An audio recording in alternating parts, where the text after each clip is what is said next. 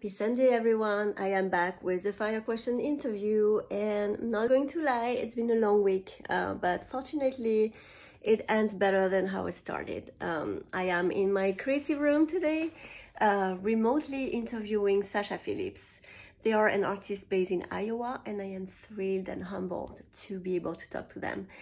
I know Instagram can be a daunting place, but it also allows us to discover really amazing creative people. I came across their work while scrolling down Instagram in the middle of the night, and my heart skipped a beat. If we agree that humans create art to process their human condition, I've noticed a common thread in the artists that resonates with me, which is that they reveal grace and beauty from really dark subject matters. And Sasha totally does that to me. Using surreal form of expression, they give visibility to the unseen and also bring a deep sense of comfort, pulling out from the darkest places of humanity.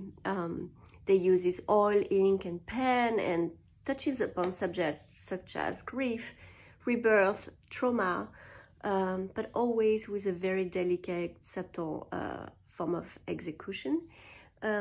I know today is a quirky interview, but I highly recommend you listen to their longer radio interview that is in their Instagram highlights. It's very interesting, and they are very eloquent when talking about their creative process and how it ties in with their whole being.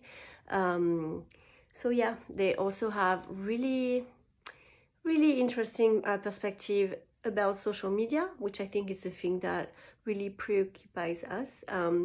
So I'm not going anywhere. I'm not taking a boat, not a train. I'm just going from here to there because they are in Iowa. So let's do it remotely. I really care about interviewing people that I really admire and not just because they are local. So we are expanding the circle, and thank you so much.